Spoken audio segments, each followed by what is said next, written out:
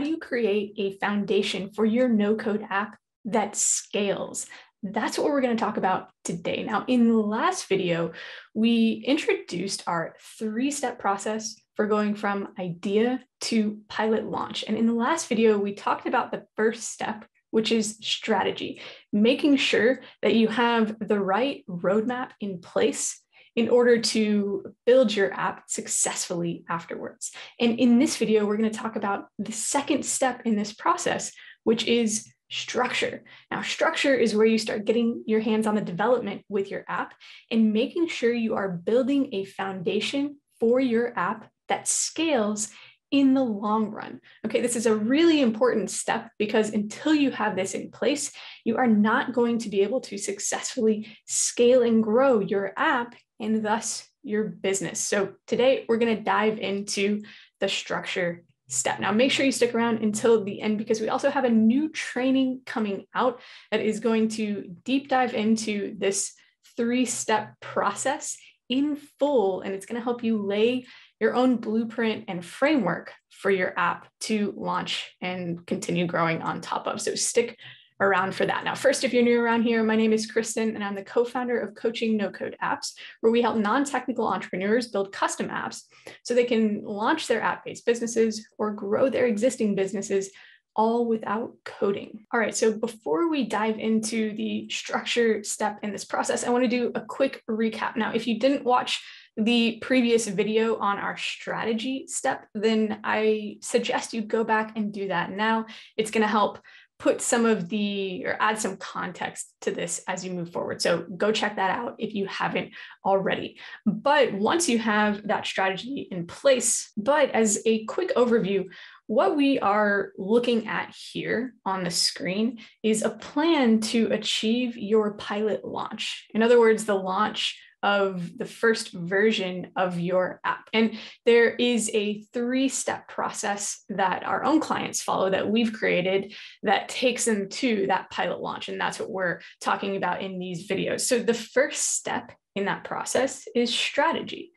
And the goal or the outcome of that step is for you to have your idea to users roadmap in place, okay? And I'm not going to deep dive into this because again, it's in the other video that I just mentioned, but there are three steps here that help you achieve that idea to users roadmap. So this is essentially the blueprint that takes you from your idea stage to having your first users on board.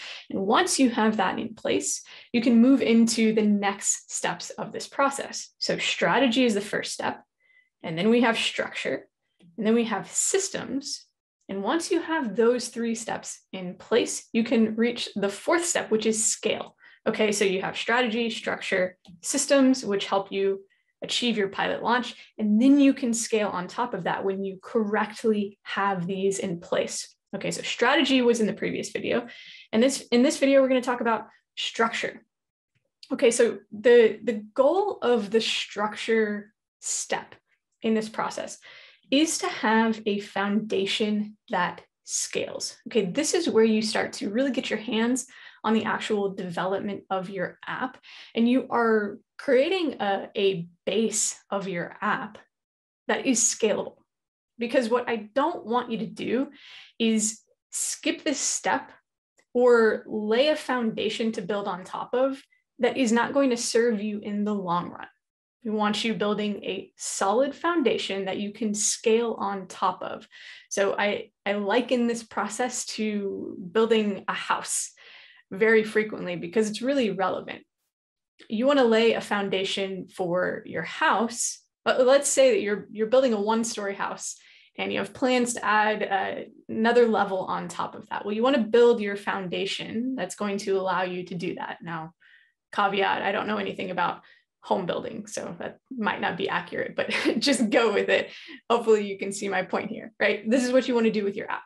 You want to build a foundation that you can grow and expand on top of so that you can grow and expand your business as a whole. And there are three steps in the foundation step itself. So those are the ones we're going to dive into now so that you can come out on the other end with a scalable foundation. Okay, so these are the three steps that our own clients follow. And the first one is to have a blueprint for the foundation section. So this is a drawing of a blueprint, clearly.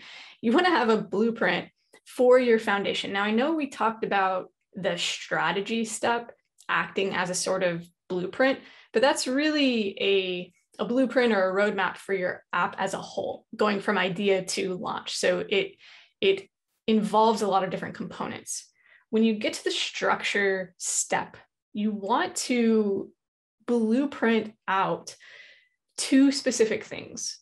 One, your database for your app, and two, the overall architecture of your app. So the pages, the groups, the navigation. This is like the framework. So going back to our home building comparison, if you are building the frame of a house, you are framing out the different rooms, right? You are cutting the holes for where the wiring is going to go or the windows are going to go and that type of thing, but you're not filling it all in yet, right? You're just creating the framework. And I want you to think about doing that for your app. And there are a couple of reasons for this. And this is really important to coming out on the other side with a foundation that scales. Okay, so reason number one for having a blueprint that documents what your database structure is going to look like and what your overall app's architecture is going to look like is to make it so that you can take the documentation or take what is kind of like a functional wireframe in a way. And instead of figuring these things out as you actually build them, you are creating them in a blueprint, so to speak, and then just taking all of that and kind of plugging it into your app so that the database structure is already decided on, the page navigation and structure is already decided on, and now you just have to build it. So if you think about having a wireframe, right? There's lots of tools that help you create wireframes for your app's design. Think about this as a more functional wireframe where you are creating the base for your database structure and your page structure, okay? So that you can then take that and just kind of plug and play and put it into your app's editor and not have to go back and make a bunch of changes once you're actually putting these things into your editor. It makes your development a lot more streamlined and a lot cleaner. And that leads us into the second reason for why you need to kind of blueprint this out. Having a foundation that scales is not just about your app's performance or functionality. It is about that, but it's also about making sure that your app can be managed and maintained and can continue growing efficiently and effectively long term. Now, what happens with a lot of entrepreneurs who are building no-code apps is oftentimes they're coming in as solo founders or maybe small teams, and they're building everything on their own. Now, that's fine, right? That's good. That's a way you can leverage no-code. It enables you to do that. But what often happens is after they launch their apps and they start having users come on board, they get maxed out, really, because then a lot of other things start to happen. One, they need to start iterating the app based on user feedback.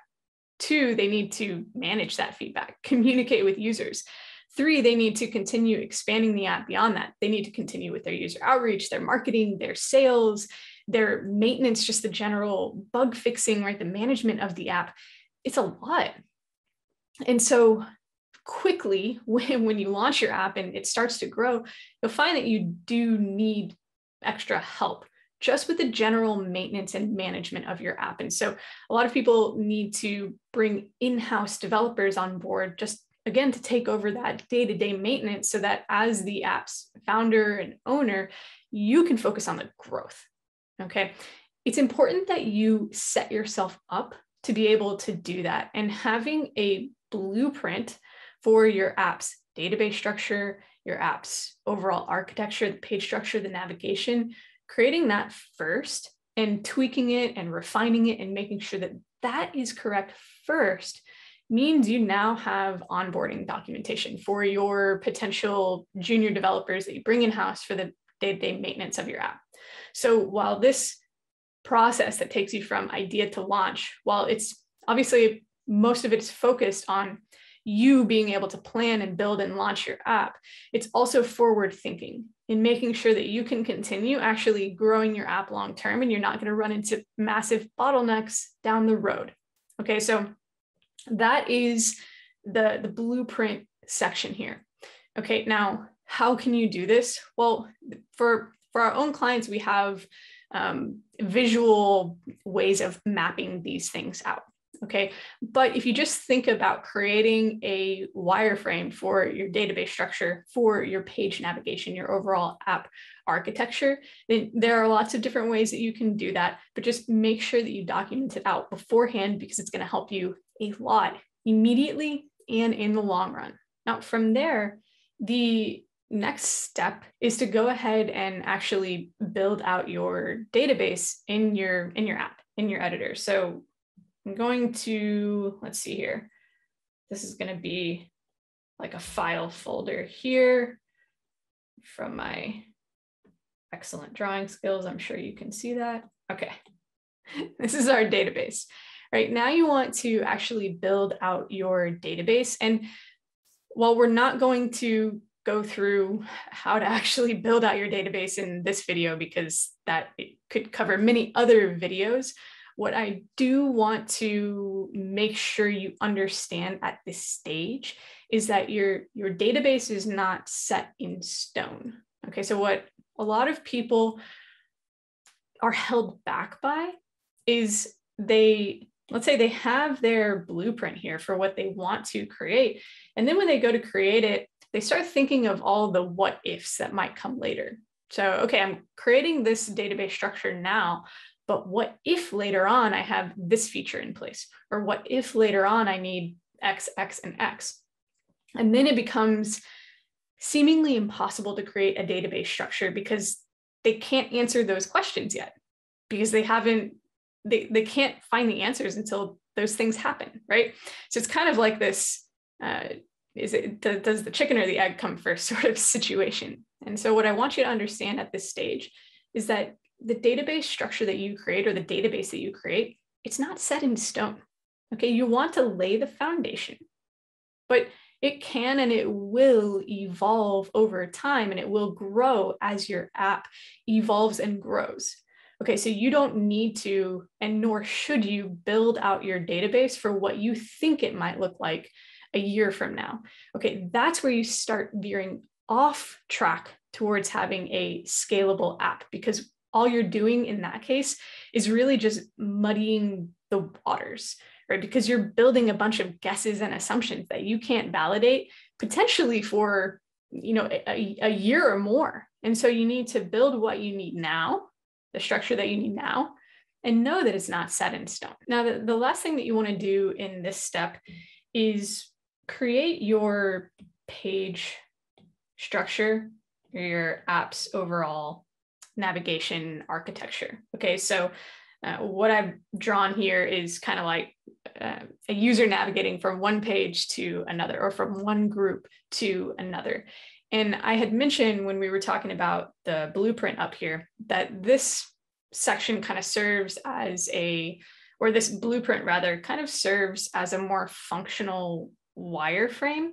And what I want you to do when you start building out your actual app's architecture, the pages and the navigation, is take what you have in this blueprint and just create the frame of it within your app. So don't worry about functionality yet. Okay, don't build the functionality yet. That comes in the next step, which is systems. Instead, just create the frame, and that is it. One of the ways you can more easily create this overall app architecture is to think about your app in terms of actions and outcomes. So what actions will a user be taking in your app and what outcomes will they need to achieve?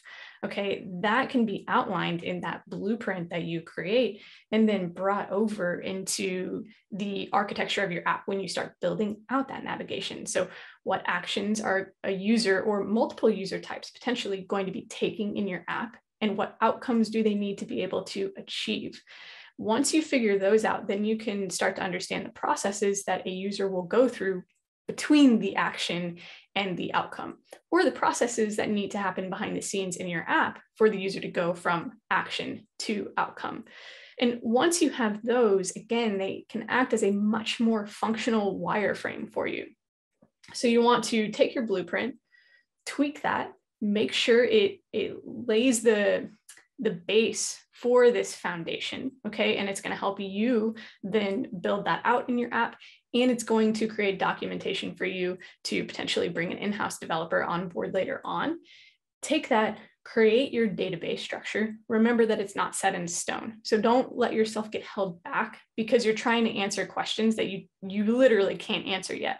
Okay, so create what you need now, and then think about building out your app's architecture in terms of actions and outcomes that a user will need to take. And that's going to help you understand what the flow of your app needs to look like. And therefore, what pages, what screens, what groups are necessary, what type of navigation menus are necessary, and all of that. Now, once you have those things in place, then you have your structure step complete in the process, and you should come out on the other end with a foundation that scales. And remember, a scalable foundation means an app that you can build on top of, but also an app that can effectively be managed and maintained long-term. This will set you up to do both of those things. And once you have all of this in place, then you can start looking at systems, okay? And systems are, again, what give your app that unique and custom logic that differentiate your app, right? That's what brings the life into your app, essentially. So you have strategy, which is your roadmap to go from idea to users. You have your structure, which is the foundation of your app that scales, right? Both technically and from a business standpoint. Then you can move on to systems, which we'll cover in another video. At the start of this video, I mentioned that we have an extended training that is coming out soon to help take all of this much further. And what that's going to include is a more structured process of going through strategy, structure, and systems steps. So we're actually going to have templates and extended training that guide you through those. So templates for you to execute on some of the things that we've gone over in this video, in a previous video, and in the next video, and training to go along with those so that you can have a full roadmap and blueprint for your app as you go from idea to launch. So that's going to be released on Cyber Monday, which is Monday the 29th. And so we're going to have a few more announcements leading up to that, but go ahead and subscribe to our channel and make sure you have notifications turned on, because leading up to that, we're going to release another video that goes through the systems step in this process and make another announcement for that extra template and training that you can get access to on Cyber Monday. So again, subscribe for more updates on that so you can grab that on the Cyber Monday release. All right, we'll look forward to having you on board with that. Thanks so much for watching, and we'll see you in the next one.